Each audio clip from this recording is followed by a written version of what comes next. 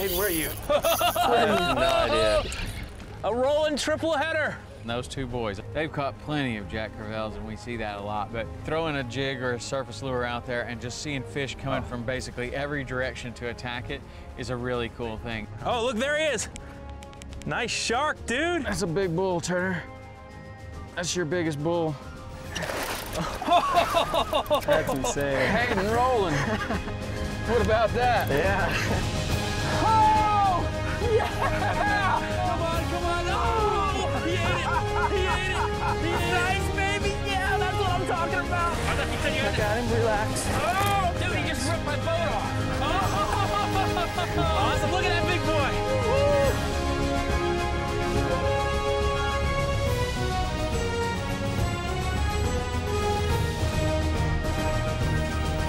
The Hawks Cay Saltwater Experience, presented by Yellowfin, with Captain Tom Rowland and Captain Rich Tudor. Ready to catch some fish today, boys? Yeah. All right, me too. Got a beautiful day. Beautiful day. All right. Boys are ready to go. All right. Let's roll on out. All right. Got a little bit of everything ready. We could do about anything today. Weather's so nice. Yeah, man. You know, up here, there's a lot of good mangrove spots and channels up against the mainland that can be good. And then if that's not happening, it's so calm. We could run out in the Gulf. There's some wrecks. It's been really jamming, so blaze around and see what we can find. Sounds good. What do you think there, big boy? I don't know. Tom tells me you've been working out. You guys might be able to handle something big. They could probably do it. You know, I had the opportunity to take my boys fishing 2 days. And the first day we put in Key Largo, it was slick, calm, perfect day to go out there and explore. And you know, some of these inshore wrecks, which I take the boys and do that all the time in Key West, but this is a different deal.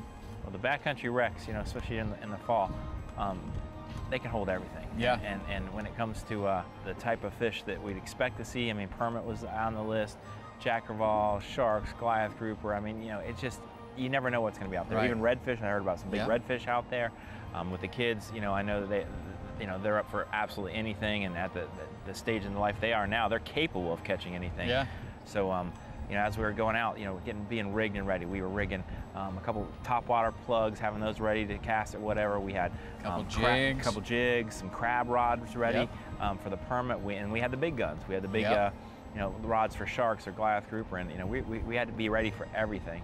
And you know, running out there, the real key to that fishery is getting the right weather. It's a long ride. It might be up, you know, 40, 50 miles from the Keys to get out there to some of those better spots. But on the right day, it's worth it. Anything like those blue runners, guys, we're gonna keep those. Blue runners, Jack Crevalles, anything like that. See them over there to the right, Rich? Yep. When we first got out there, I mean, you know, it was a long ride, especially that last 5 miles. It gets a little rougher, you're in that open water. But when we finally got there, I mean, even before we were probably about half a mile from the wreck, we see these birds coming down. We see activity going crazy, and you know, we get the boys up there. We got them both a topwater plug. We started idling up to the spot, and sure enough, here's all these explosions and stuff going on, and the boys cast in with these plugs. Boom! Big schools of Jack Crevalles coming after them. That was awesome. They double up, and we're game on. There's big Crevalles, and there might be redfish underneath of these or something. Oh, Go ahead and throw in there, Turner. I'm tangled a little bit. See, we're just seeing the little ones on the surface, but there's a bunch of stuff underneath. Oh. Yeah, baby. Hayden, where are you? I have no idea. A Rowland triple header.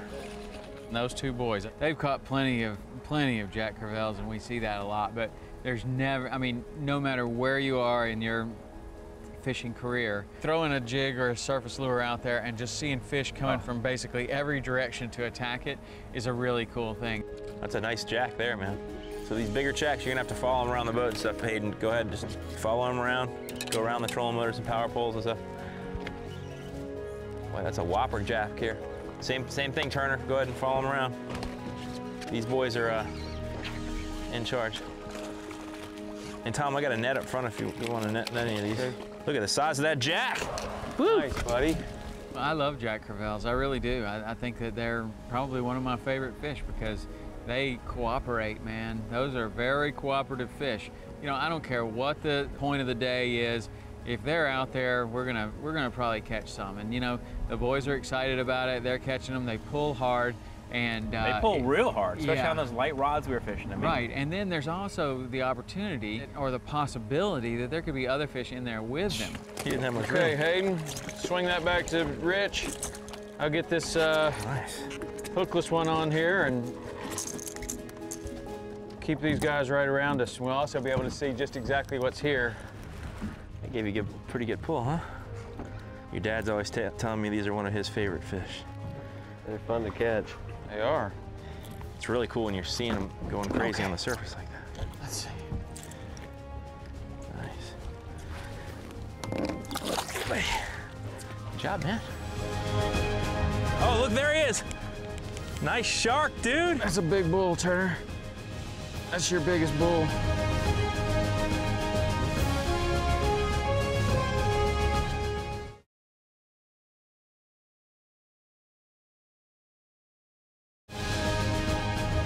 The Hawks Cay Saltwater Experience, presented by Yellowfin, is brought to you in part by Hawks Cay, the only key you'll need. By Yellowfin, only in a Yellowfin. The Florida Keys and Key West, come as you are. Vicious, get vicious. And by Power Pole. And Buff. Oh, here they come, here they come, here they come. Look at them coming. Look at them coming. Oh, there's some nice ones in there. There we go. Good job. Look at all of them. Holy. Look at them all. Incredible. Look at that craziness. Woo! Oh, that's sweet. It's incredible. And you could just see those fish coming up from so far away to attack that plug. Off in the distance, you're seeing other schools of jack crevalles, and man, they are just chewing everything in the ocean. And you can see, I think there was little schools of ballyhoo out there. And when those schools of ballyhoo would come through and meet a school of jacks, you know, the ballyhoo would start jumping, the jacks would start frenzying, and it was just happening. That was the best jack crevalle fishing I've ever seen. Is that right? It was so calm. You could see the glow of the school coming, even when they weren't busting. And you'd throw something in there, and then they'd start chasing that plug, and I mean, they'd be right at the boat, and it was just, that was just some fun fishing. Oh, look at them all chasing us. Oh! Look at that.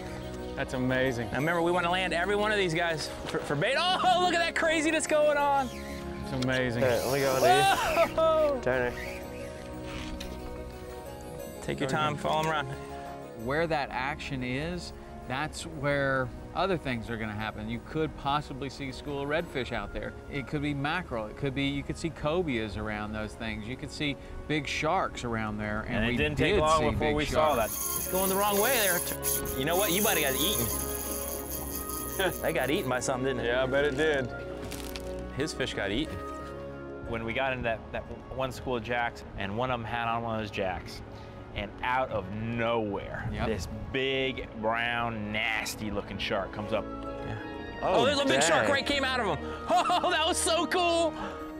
To throw it out and hook a jack. As soon as Turner saw that, he saw that big shark, and he was like, I want to catch that. He starts putting on the harness, and he's getting ready, and he was committed. And what we needed at that point was bait. So there's no better bait than what they're eating, what they're naturally eating, and those big jack crevalles this big.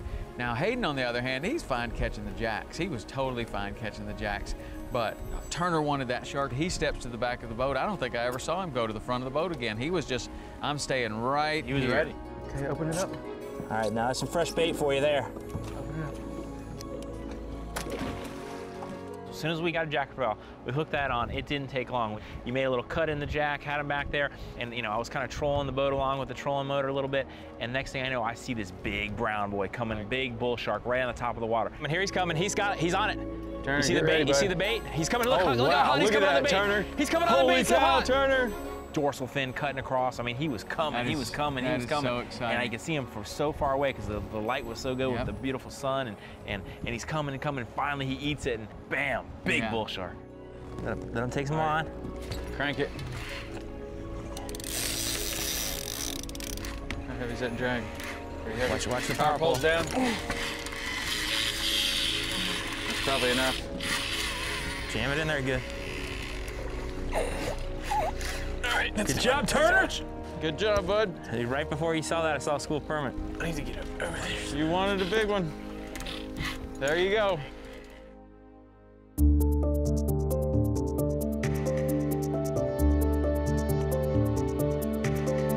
One of the most important things we find about sight fishing, seeing the fish in the water, is elevation. Certainly you have to have a good pair of polarized sunglasses, the best you can have, but you have to be high. The higher we are, the more you see the fish in the water. When I started guiding, we had flats boats with poling platforms. That was a big deal. The guide standing up on the poling platform, he's a little higher than the guy up front, so he could see the fish a little bit better. And then over the years, we started building casting platforms, or we even started putting our coolers, our Yeti coolers up on the front and standing on those. That 2-3 feet of elevation made a huge difference. Probably every foot higher we get, we can see, a few feet further in the water. And the key is to see the fish before they see us. And so the higher we are, the further we can see the fish. And Tom and I were fishing tournaments once. We brought in a ladder on the boat. It was that important. We bought a rickety old ladder, put it on the boat. Tom was perched up on this ladder just so he could see those fish a little bit further away, and then we could catch them and have an advantage. But the coolest thing that we've done now is we started to get these boats with towers, these bay boats with the little short towers on them with a hard top.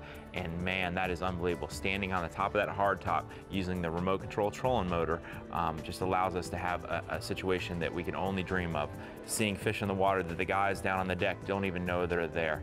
Seeing them from further away that we can even cast. It's just such an advantage to us. So whenever you're on the flats there, try to get that elevation, and it's a big, big advantage.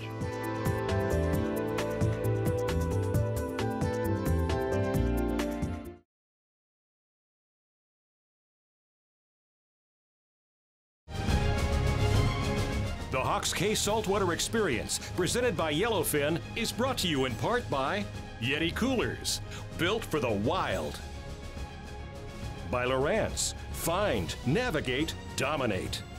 Quantum Rods and Reels, fishing at a quantum level. By Loadmaster. And Costa.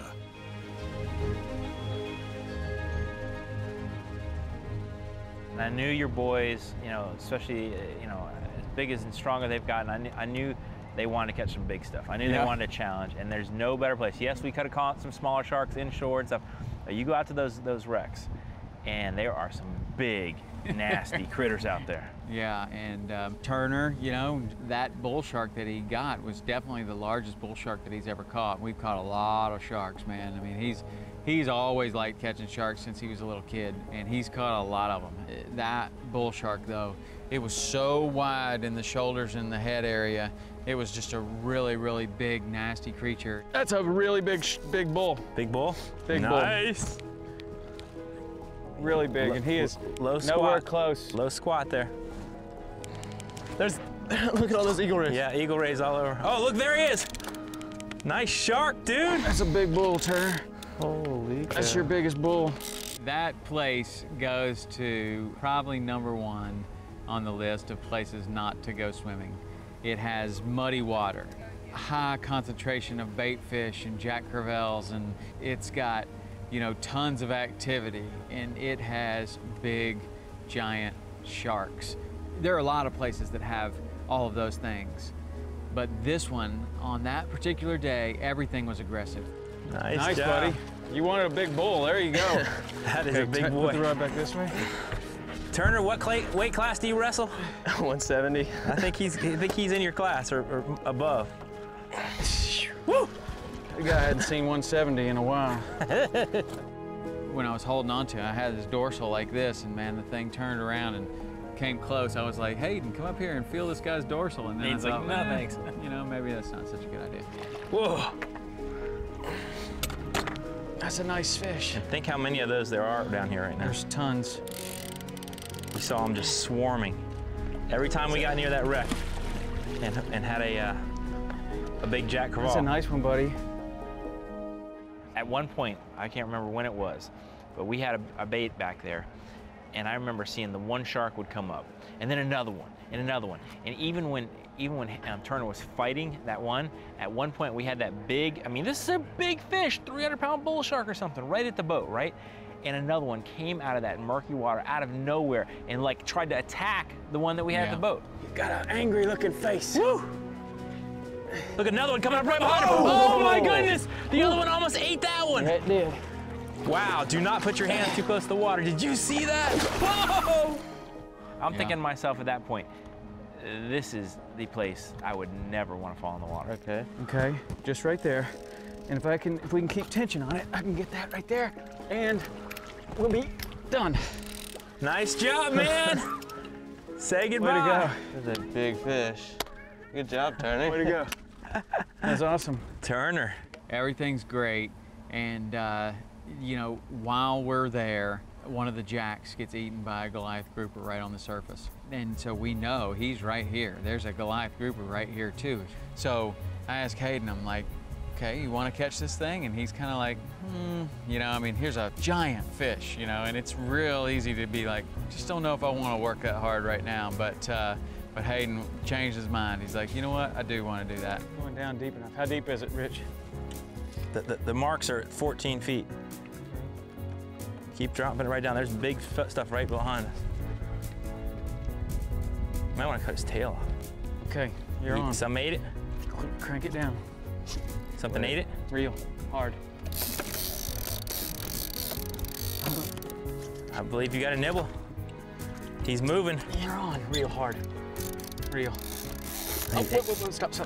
No, he's going the other way. He's going the other way. Oh, I see him. Oh my gosh, look at him. Look at him coming right at the surface. Stop. Four of them. Leave it right there. See those? Oh my See goodness. Okay. Oh my goodness. See it? They're coming Look at him right right under it. Oh, yes. Oh my gosh. Oh, it's like a topwater bait. Oh my gosh. Look at this. Oh God. Let him take it a second. Okay. You got him now. You're on. Ready? Hold on tight. Oh, that was so cool.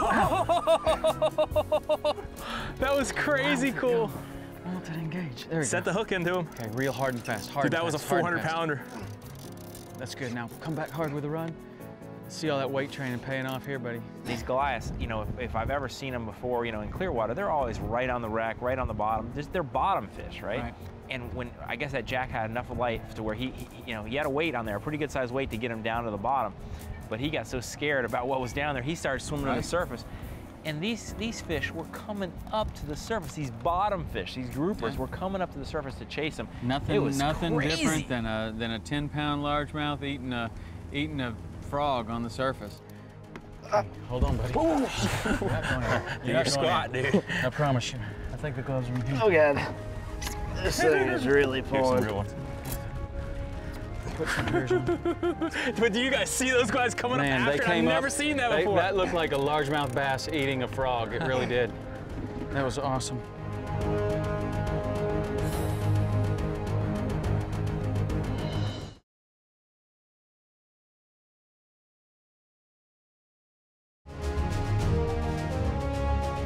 The Hawks Cay Saltwater Experience, presented by Yellowfin, is brought to you in part by True Flies, life off the chart. By Mercury Marine, #1 on the water.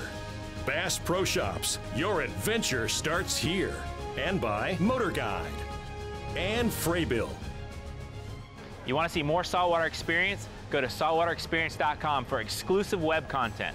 We've got how-to videos, behind-the-scenes footage, and things you've never seen on TV. Go to saltwaterexperience.com now.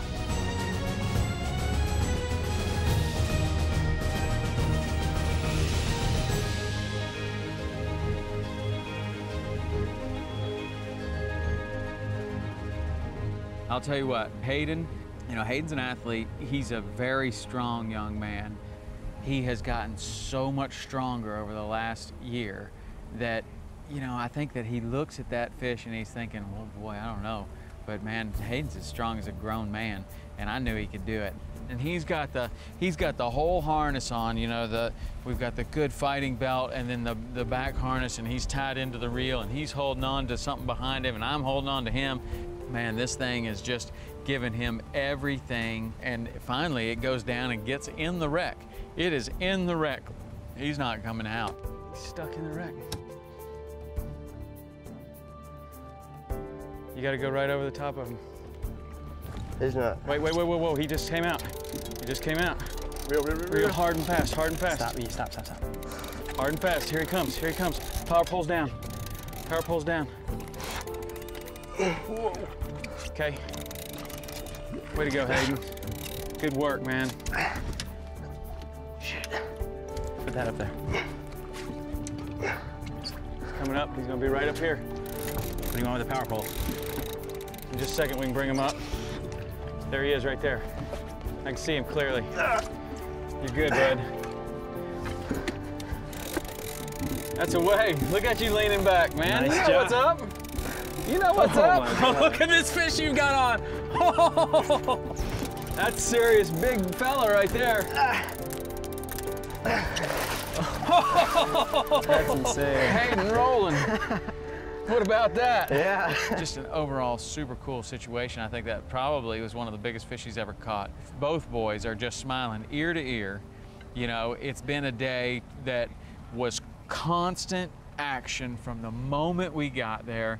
You know, jack, shark, break off here, break off there, hookless plug.